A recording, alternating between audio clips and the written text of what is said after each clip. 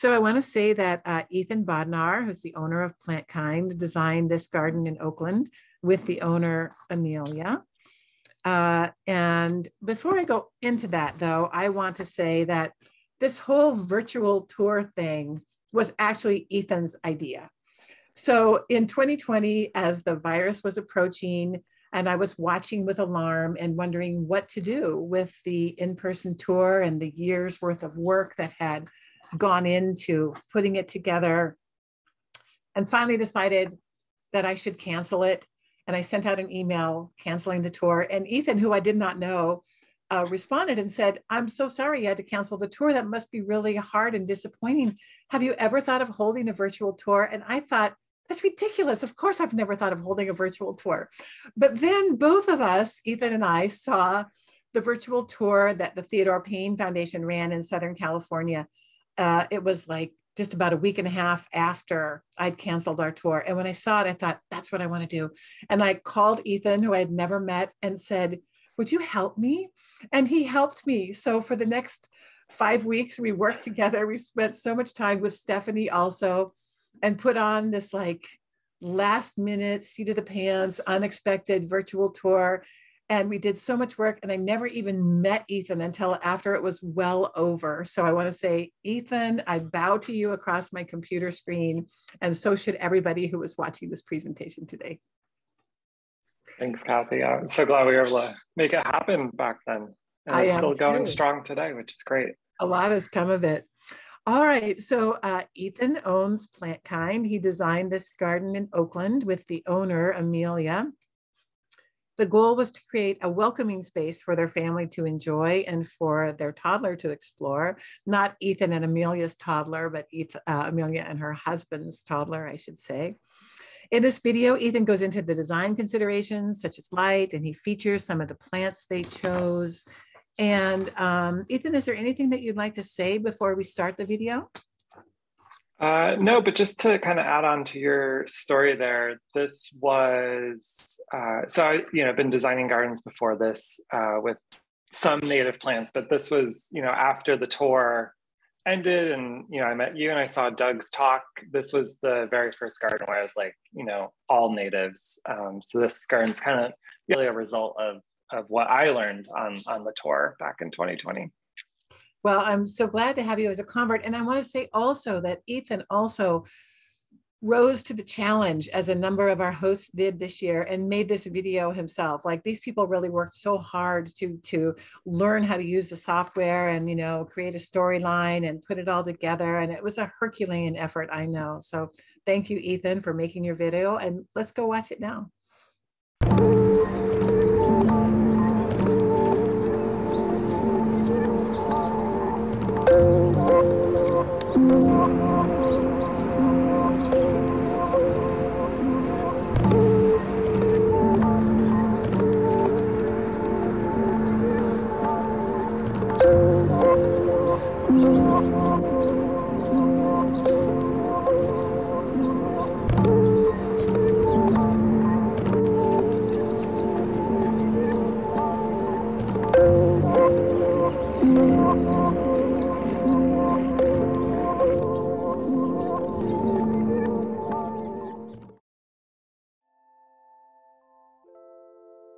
I would say this sounds obvious, but I always thought that people chose to have a native garden just because of water requirements, that they're sort of more environmentally friendly because they their needs are sort of aligned with that of the climate we live in, which is pretty arid at this point.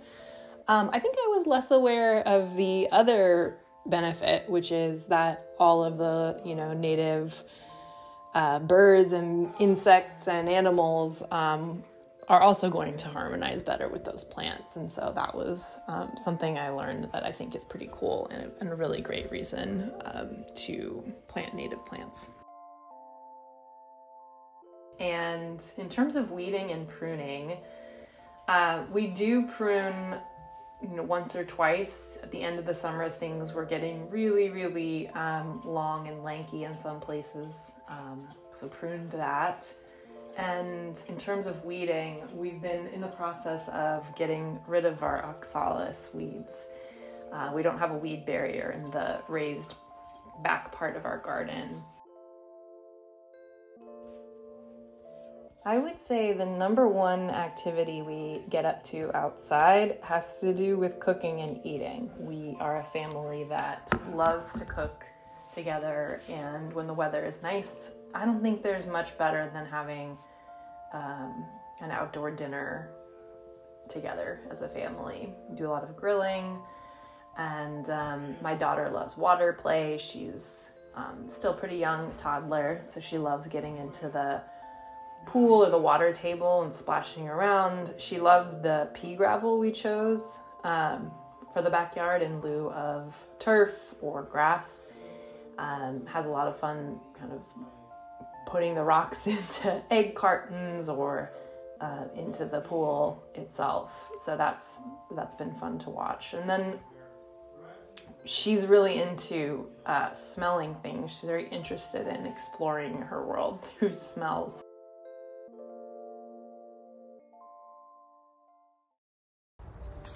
The bird bath provides just a bit of water for the local birds and other critters, a place for them to stop by and stay hydrated as they explore the garden. We used a smart outlet in the corner here for the string lights, and this makes it so you don't have to climb through the salvia bush each time to turn on and off the lights. And it's important, to keep your lights off when you're not using the space so it doesn't impact migrating birds overhead. And because the lights attract the very moths and butterflies that we are, supporting with the garden, and just leads to exhaustion or burning them out over time as they're drawn to the lights. We all need a place to rest and somewhere to call home, especially our native solitary bees, and they're really important to help pollinate the plants in the garden, and so having a little bee house or a bee hotel is a great addition to your garden. We care for our garden in a pretty low-key way. So we, in the summer months and the drier months, try to water the garden about 2 or 3 times a week. We don't really water it very much, which was part of the reason we wanted to do mostly native plants. But in the wet months, we don't water it at all. Doug Ptolemy's work is really a cornerstone or the keystone to our understanding of native plants, and seeing his talk on the garden tour a couple years ago is what led to me committing to only garden with native plants. In this book, he writes, "In other words, we're learning how to create landscapes that contribute to, rather than degrade from, local ecosystem function. The necessary task of restoring this ecological function to the land lies mostly before us."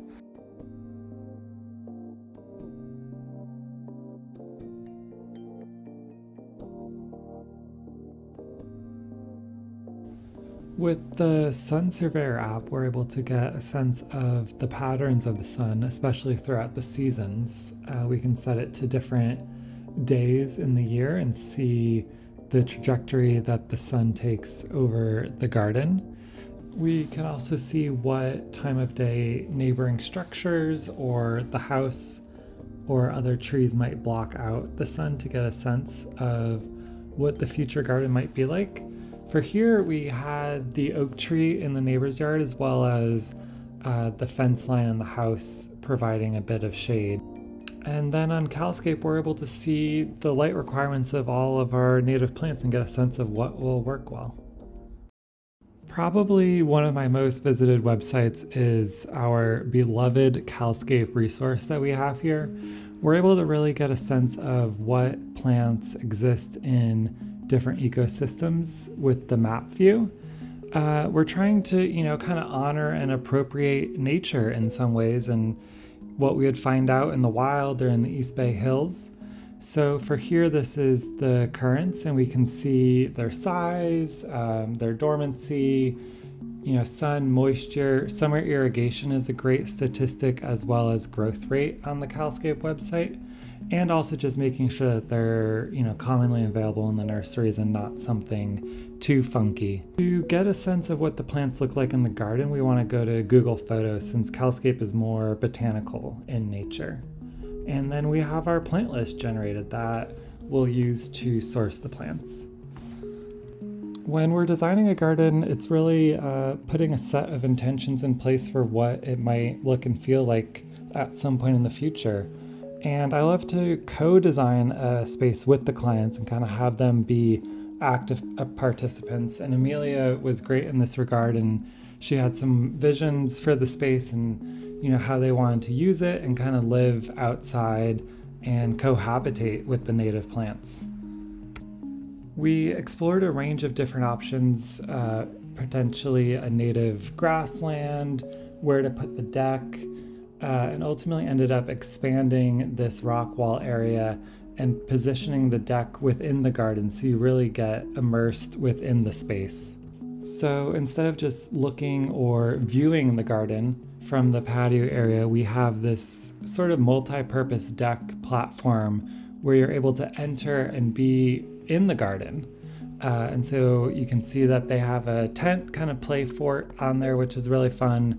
But at times, you can have chairs or seating, roll out a yoga mat, and just be more, hanging out with the plants. We do a quick site model just to get a sense of how everything works together. And we're able to create a couple new gardens. We have the crescent-shaped garden by the grill there, and another kind of corner nook garden up against the house. We kept it open so that there's plenty of room for running around in the pea gravel, and also kind of moving the table or furniture in a sort of modular way so that the space can adapt over time. And then the garden really started to take form and come together. We have the pea gravel as a permeable surface, so trying to stick away from concrete or too much hardscaping that isn't natural. And finally, we have the plants on site, which is really exciting. We're able to kind of make some edits and adjust spacing, think through how the plants are going to be situated in their final homes, different groupings focused on odd numbers, and different, a couple plants are one-offs, so they're kind of more special focal points that are a nice sculptural moment here and there. As much as you can plan a garden, it's a really special moment when you finally have the plants on site and you can get a sense of what the garden's going to feel like. It's a really playful time, just making any last minute edits or getting the positioning just right. This was a pretty exciting process because Amelia and her family were down to get their hands dirty, and so they planted all the plants in the ground and got to have that connection with them and see how everybody was settling in.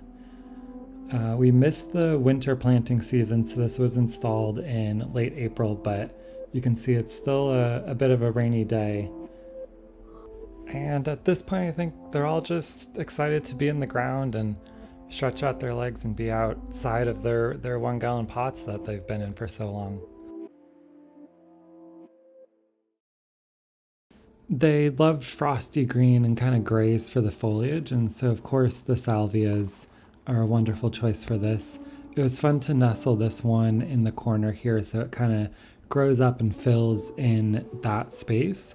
It also mirrors some of the lower ground cover salvias that we have in the rest of the garden. We also have the Muhlenbergia origens, the deer grass. It's a bunch grass. It's pretty easy to grow. On other projects, we've used it for bank stabilization on hillsides, but here it's just a nice short grass underneath the window, and you can see that it is flowering with these narrow pointed leaves. And of course, the California fuchsia, one of everybody's favorites. It's really spreading here through the rhizomes and kind of coming out of its winter dormancy. We've seen it spreading throughout the rest of the garden. Here we have the Baccharis pigeon point. This is the dwarf coyote bush. It's a really nice variety because it's on the shorter side, maybe 2 feet tall, and it's being used here as sort of an understory for a couple of the citrus trees in the garden. It's fire resistant, which is nice, and deer resistant if that is something you're thinking through. And then we've paired it with the California fescue, which you can see kind of has the purple shimmer with its flowers right now, which is pretty. That's also deer resistant if that's something you're thinking about. The coyote bush is nice here as well because it kind of blurs the boundary of the edging with the garden and bleeds over onto the pea gravel, just softening that line there. And it supports a ton of wildlife, so it's a really positive addition to the garden.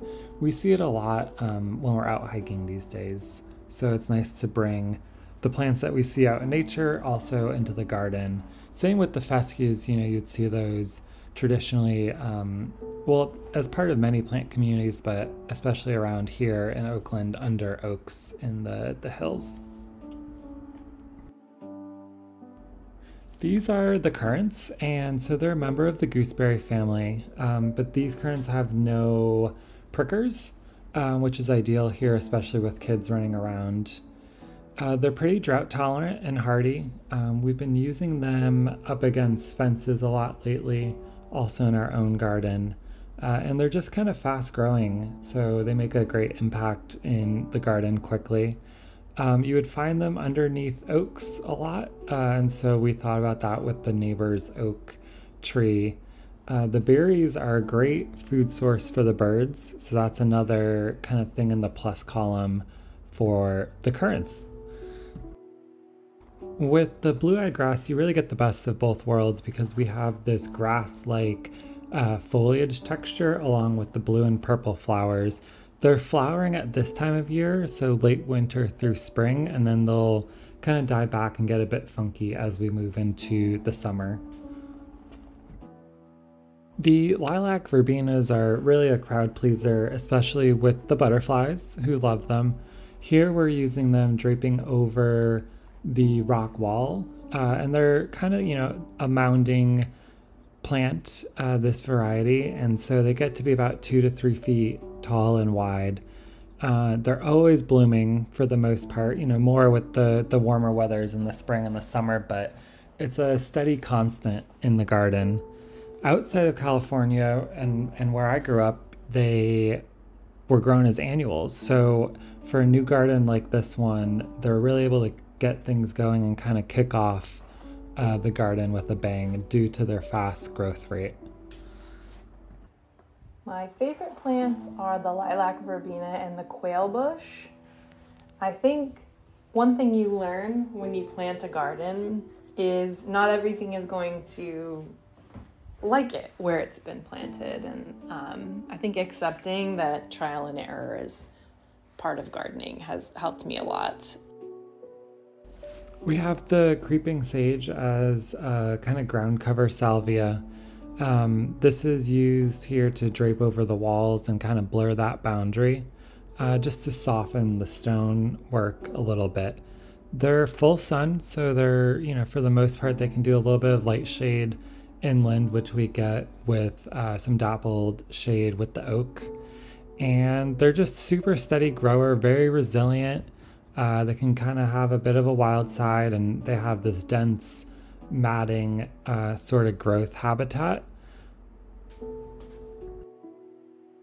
The Arctostaphylos emerald carpet is off to a pretty slow start here, but slow and steady, which is common for a lot of our manzanitas. And they really like well-draining soil. So in nature, we would find the manzanitas on a hillside. This one is up against the edge of the rock wall, which is partly for that reason, for some good drainage, and then also aesthetically so that with time, over the years to come, it'll grow and drape over. We have a handful of them here in this garden. They can do well together in large groupings to kind of cover a large area, especially if it's on a little hillside that you're trying to cover with some greenery. And they do well with some part shade, especially inland here. The huckleberries are a great addition to the garden. We have them in a bit of shade here, and they provide a bit of that red foliage color, which occurs with the new growth.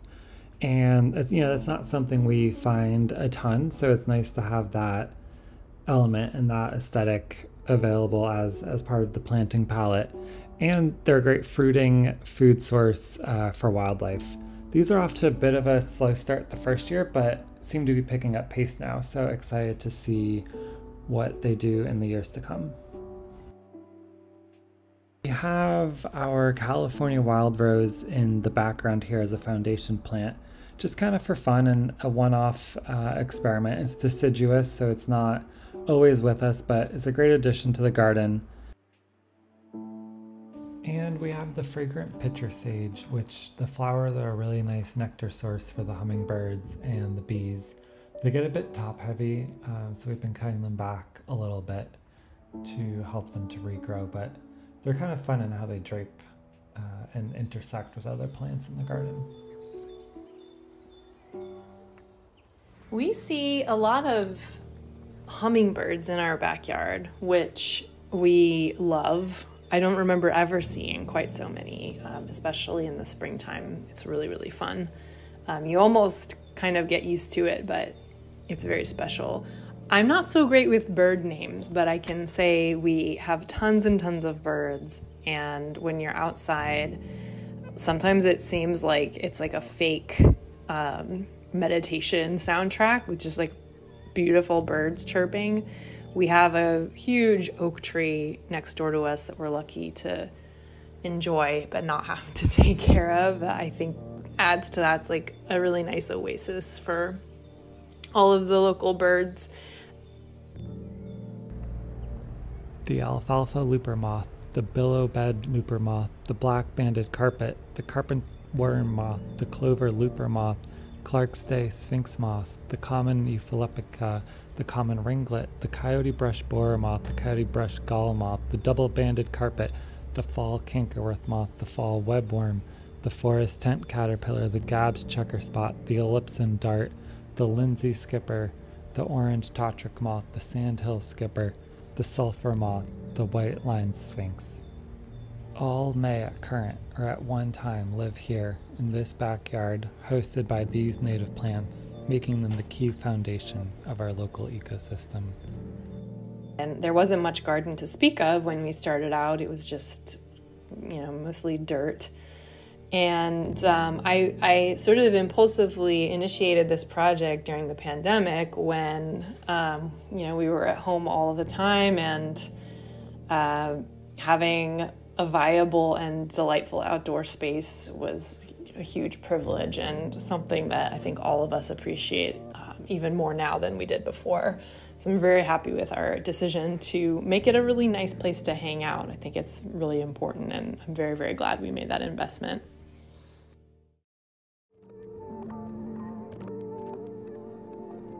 Who planted this oak tree, and what was their vision then? What are the long-term effects of growing up as a toddler surrounded by native plants? What happens when all the neighbors start planting native gardens too? What types of interconnected wildlife habitats can we imagine? How many birds' lives will your garden touch over the next decade? What do you think this garden will feel like in the future?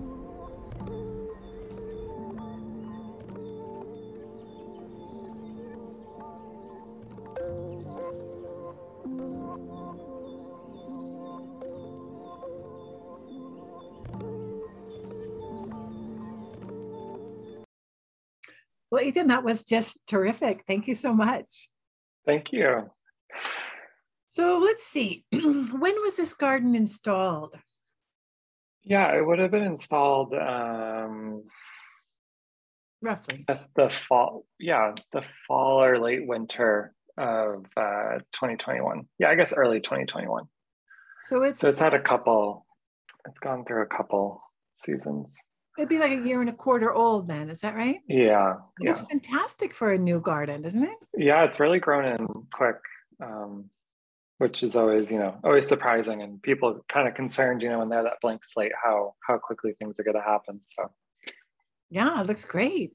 So, and you took great advantage of that magnificent oak that's in the neighbor's yard.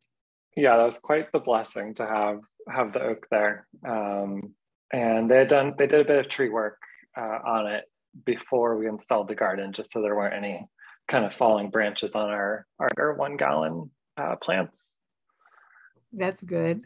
And then there's no irrigation system installed in this garden. They hand water, is that right? Yeah, they hand water, and that was kind of a conversation we had with Amelia when we were designing the garden, and it kind of just becomes more of a cost thing as you save a couple $1,000s by doing that, but then also just you can hang out with the plants, and there's always that common question of like how long is it going to take to water a garden, and they have a smallish backyard, so it's a cup of coffee and a little podcast, and you're good to go.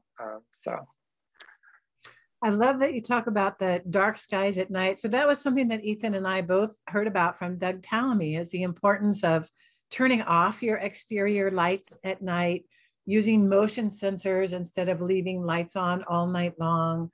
And then there are these lights that you can purchase that are certified by the Dark Skies at Night group, and you can get them from Home Depot. And the thinking behind Dark Skies at Night is that migrating birds get thrown off course by all of our city lights, and moths batter themselves to death on our exterior lights. So we bought Dark Skies at Night's approved lights, and it just means they have a cap across the top that keeps the light pointing down and not shining up.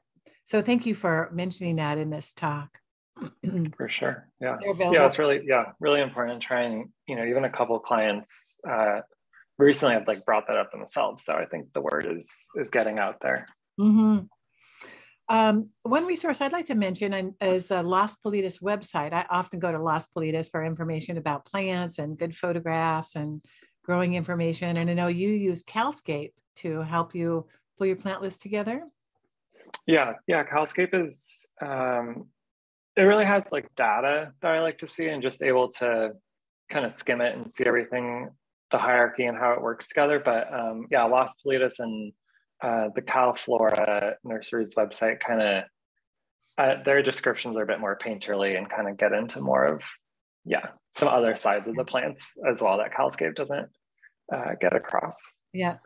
And I loved your local moth roll call that you had. That was really fun. And I'm guessing that you might have found that information on Calscape. Is that right? Yeah, that was all on Calscape. So I basically had the list of plants for this garden, and then you can see which moths and butterflies that they support. Yeah. And you could also use Calscape in reverse. So once you find a moth or a butterfly that you're particularly interested, you can see what plants it needs. So that's a nice way to be able to look both ways at what your garden will provide, and then thinking like, what do you want to do for local lepidopterans? If you'd like to read more about this garden, you can look at the online,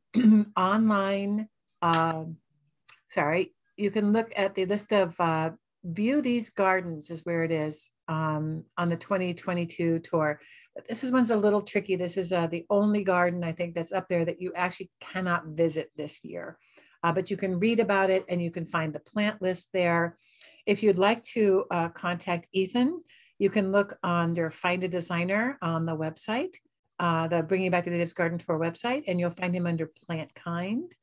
And your website is plantkind.co. Am I right remembering that? Yes, yeah, .co or .earth if you want to have a little fun with the .com was taken. So just in Google. Well, that was a lovely garden. You did a great job with the video, and it was just so nice to see what you've produced, Ethan, and hope to have more of your gardens on the tour in the future. Yeah, already scheming for next year. So it was really fun to put that story together, and thanks for sharing it. Sure, and thank you again for making that video. It was fun.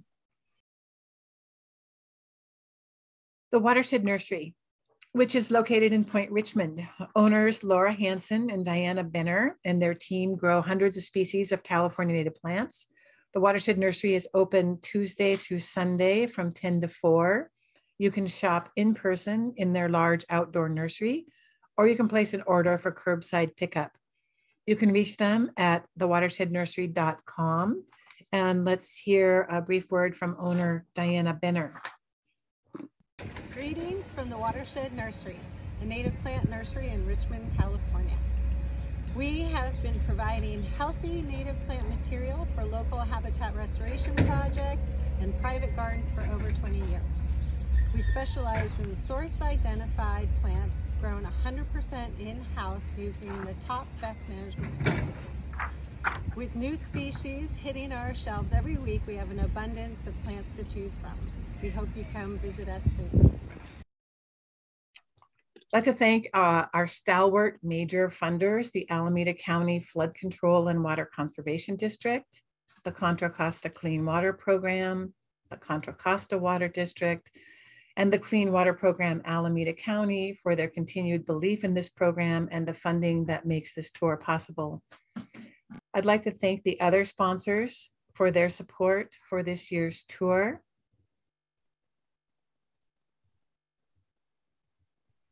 And these sponsors as well. Garden Tour hosts Ann Chambers and Ed McAlpin have generously offered a $500 challenge grant if these funds can be matched with donations from viewers. If you haven't yet had the chance to contribute, please help by making a donation now.